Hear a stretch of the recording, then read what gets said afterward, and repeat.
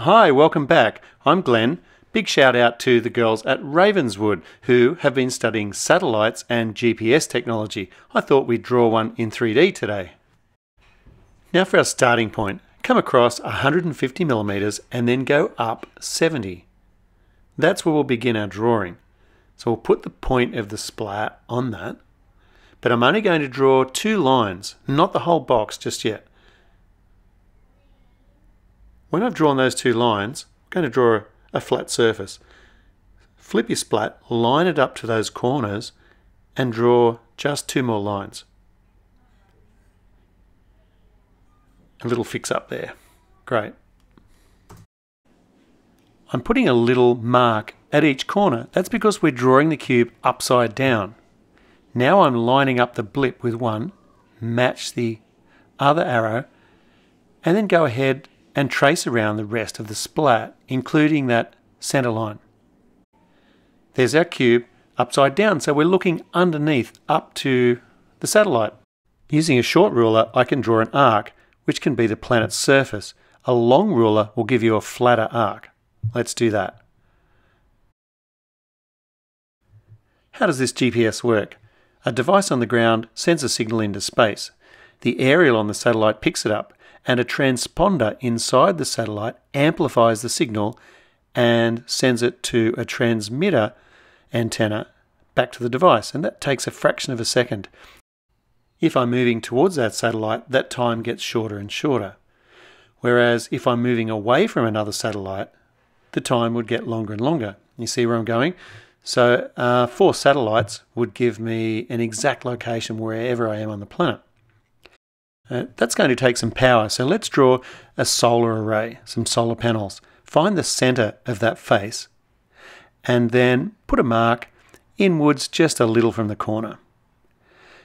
Draw yourself a line parallel to the other, and then using a ruler, any thickness ruler is okay, line it up and draw 2 lines on the top and bottom of your ruler. Now we're going to mark off a length. Mark off 90 millimeters and draw a line.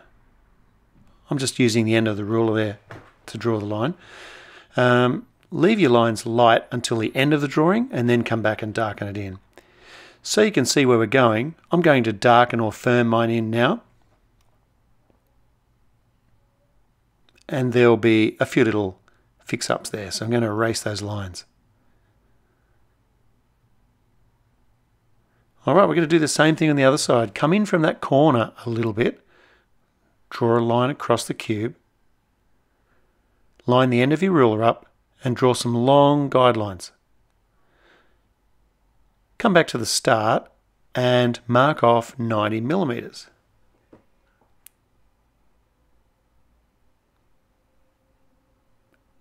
And there I'm firming it in. Alright, that's looking quite like a satellite already. Now we need to hold it onto the satellite, so there's a little frame for attachment. I'm drawing 2 little pieces of metal, and these would be really exotic, super expensive metals because every gram would cost hundreds or thousands to get into orbit. Divide your solar panel into, say, 3 even sections and rule a really fine line.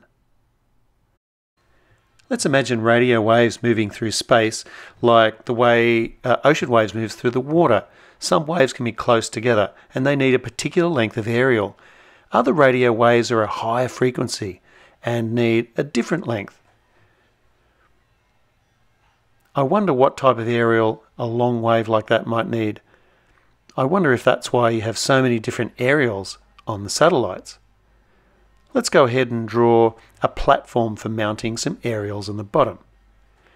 So I'm drawing half an ellipse and I'm going to put a mark and slide the ellipse down and then draw a full circle. And that's my platform. And it's going to have many different types of aerials on it. Let's just draw some little half circles there and then bringing some parallel lines down. All those aerials are facing one particular spot that it's transmitting to. So down on Earth there would be a receiver. Let's draw a different size antenna, aerial there. You can design your own.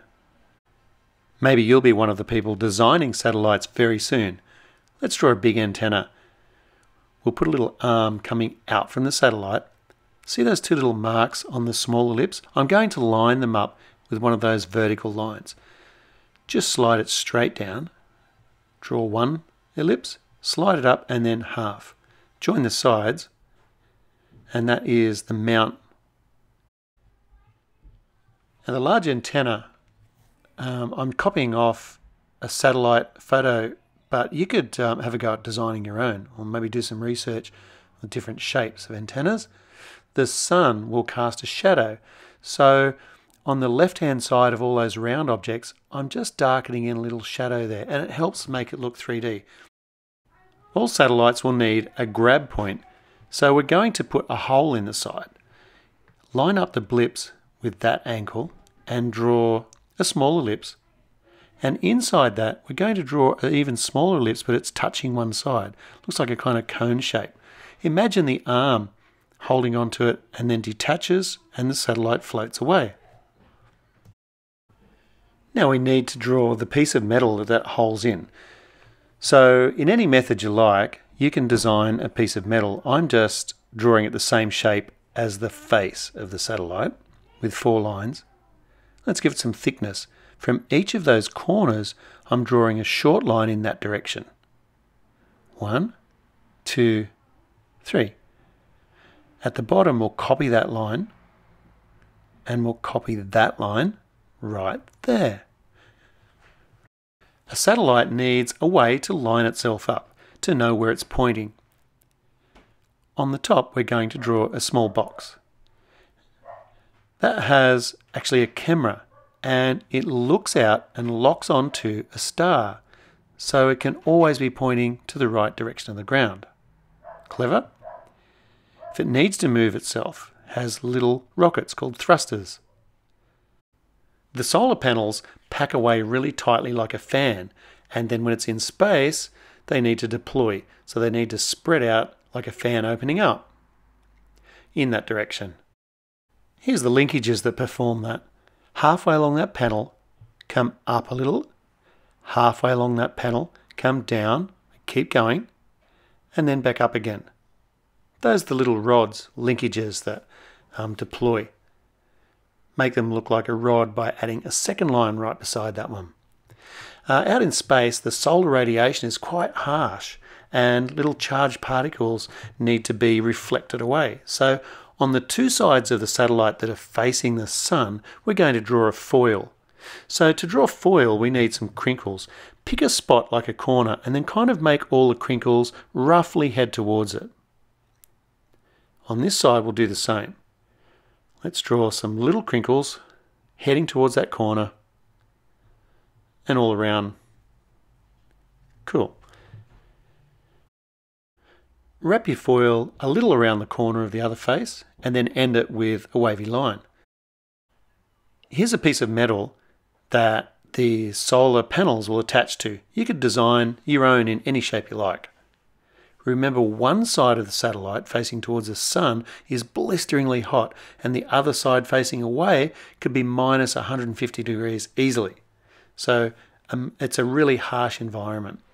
Now that I've finished the detail, I'm going to go around the outside of the object and firm in those lines, including the little antennas.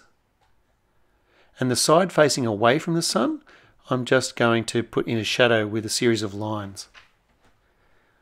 The circles too can also get their little bit of shadow treatment. Thanks for drawing with me today. I've really enjoyed it. I know you'll do a fantastic job, and until next time, keep designing.